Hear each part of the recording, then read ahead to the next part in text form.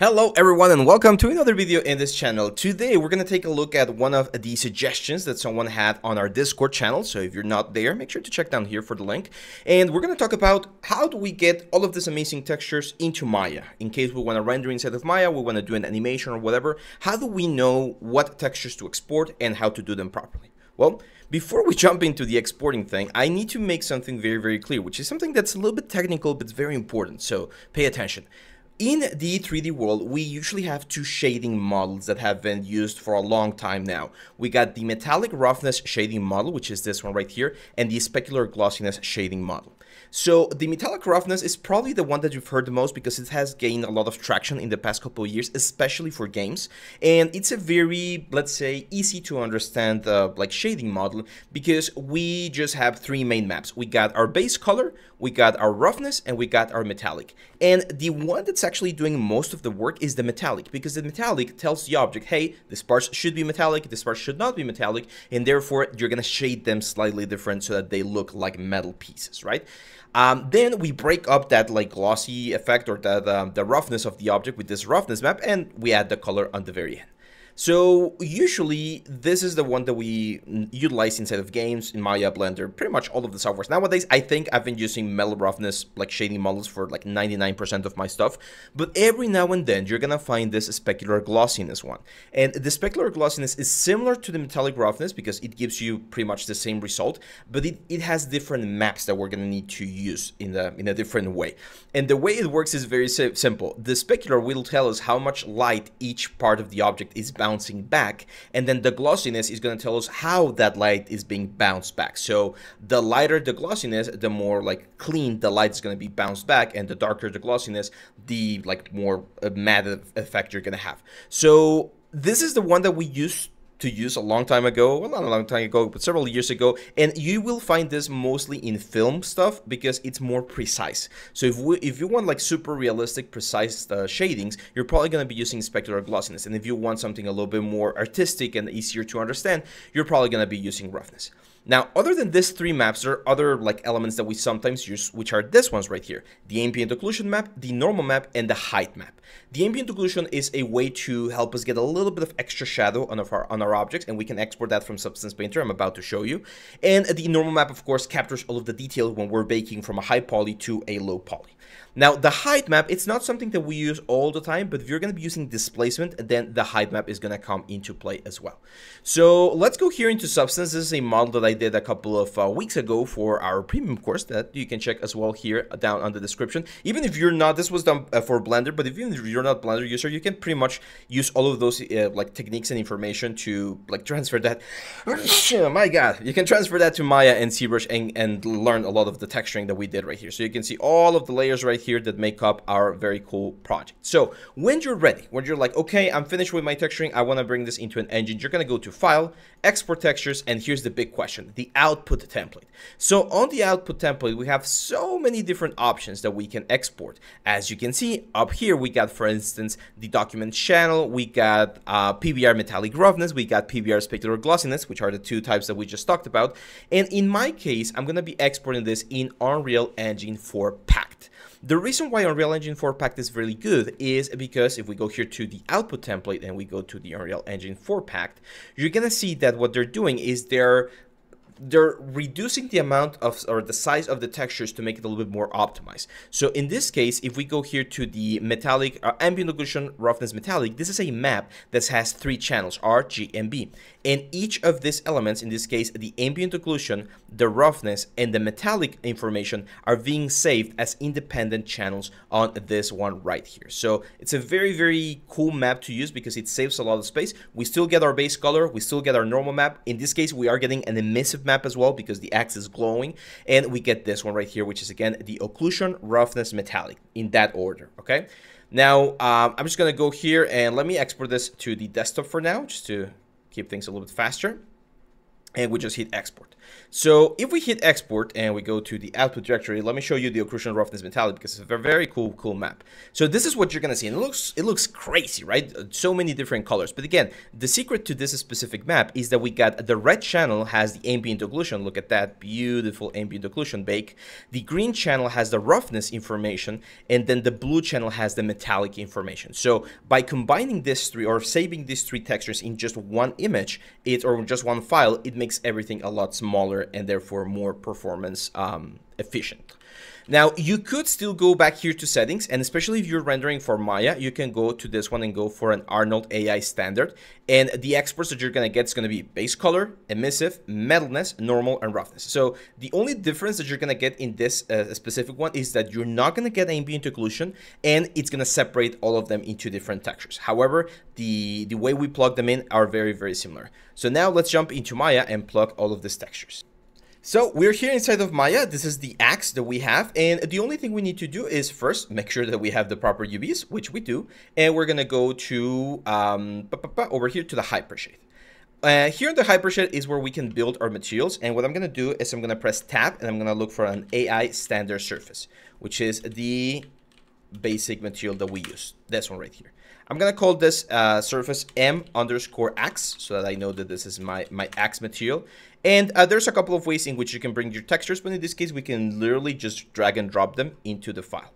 Now here the connections are gonna be a little bit interesting, so make sure to pay attention because it's something that people get confused quite a bit. So let's start with the base color. The base color is going to be made by the base color of our axe plus the ambient occlusion that we have on the other element.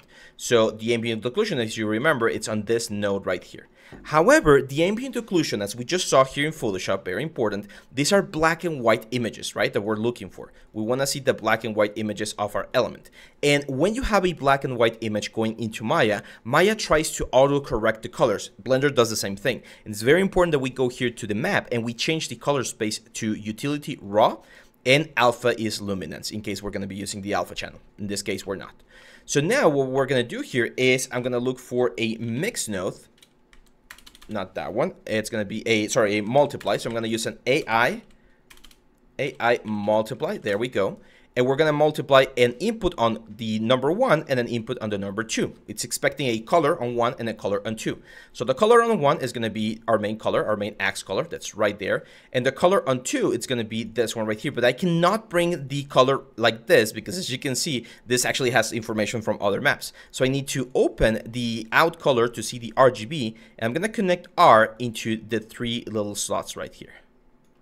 There we go. So what should happen now is we're going to get a slightly darker color on the metal parts of our element. Oh, forgot one right there. There we go. So now we're multiplying the ambient occlusion map that we have right here against the base color. And all of this goes into our base color right there. Now, for instance, the normal map, that's another one that's very important. We can use a bump 2D node to connect the bump map. This one's going to be changed to tangent space normal, it's very important. This out normal goes to normal camera. And this one is also a map that we need to change on the color space. So I'm going to change this to utility raw and alpha is luminance. And we're going to connect the alpha channel to the bump value. It looks, or it's going to look a little bit weird right now, but believe me, this is going to look nice once we connect everything properly. Now, from this other map right here, the roughness metallic, right now we only use the red channel, which is the ambient occlusion. We now need to grab the green channel, which is the roughness, and that one goes to the specular roughness. And finally, the out color V, which is the metalness, goes, of course, to the metalness channel. And that's it. You can see a very small preview over here, and things should be looking quite nicely. Finally, the emissive map, which is this color map that I have right here, will go directly to the emission color. And that way we're going to have this glowing effect. Should be visible somewhere around here. Oh, one more thing. On the emission, of course, we need to turn the emission on with the weight. There we go. So now we see the glowy axe ready to go. So let's jump here into Maya real quick. I'm going to right click. I'm going to say assign existing material, MX. And if I press number 6, we should be able to see the general colors here on our axe. Now remember that we have this ACES thing going on. So colors are going to be slightly different. And of course we don't have any lights. So I'm going to go Arnold lights. Let's add a sky dome light very quickly. And here in the colors, let's go to a file. And we're going to add this dancing hole EXR. It's a very flat color that we have right here. And there we go. We can press number 7, which is going to go into light mode, and we're going to be able to see things a little bit better. But the best way to see this, of course, is by going into a render. So I'm going to grab this guy right here. I'm going to turn the camera visibility off so that we don't see it on the render. I'm going to go to my render settings of here, system, change this to GPU so that we make this a little bit faster. And I'm going to pause real quick and just hit over here, Arnold, and render. And there we go. As you can see, we get this render's not looking great. And the reason why it's not looking great is because we have a very small image. So I'm going to go to my render settings again. Let's go to common, and we're going to change this to full HD. There we are. Actually, let's go for like a 2K square. Where is it? There we go, 2K square. Let's zoom in a little bit so we can see the whole weapon right there. And now if we render again, we get this.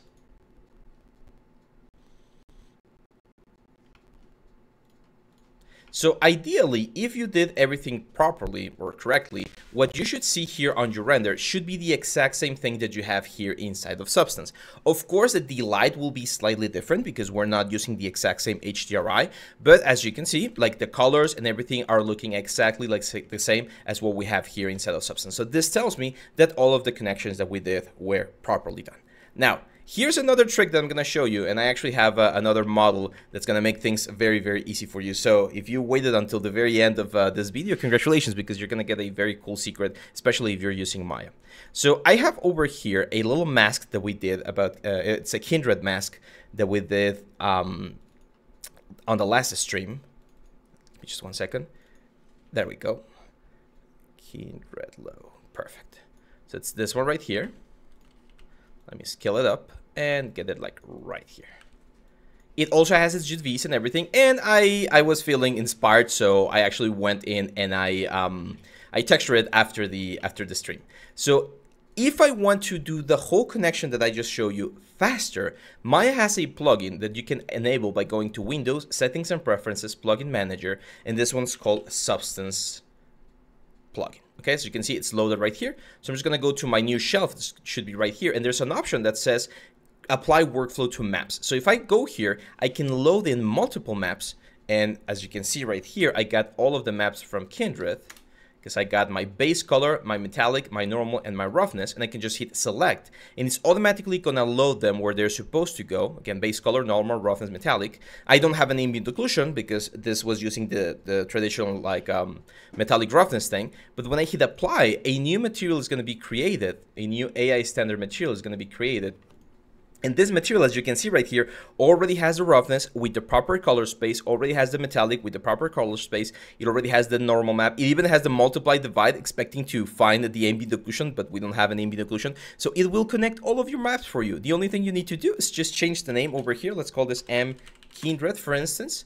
And if I just assign this a new material, or sorry, right click and assign existing material, I just assigned the M Kindred material, and you can see that we got our texture right there.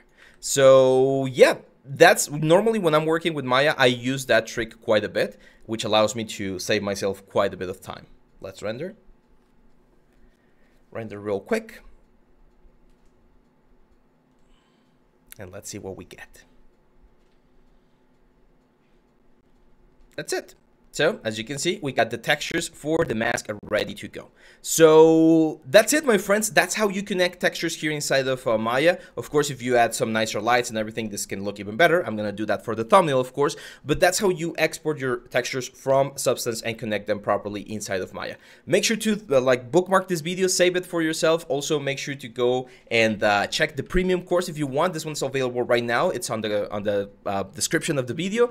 Join us in the Discord channel, and don't forget that in this week we're probably going to have our portfolio review. So if you want to submit your stuff so that I review it live on our Twitch stream, make sure to go to our Discord and submit in the appropriate section. That's it, my friends. Thank you very much. I will see you back on the next video. Bye-bye.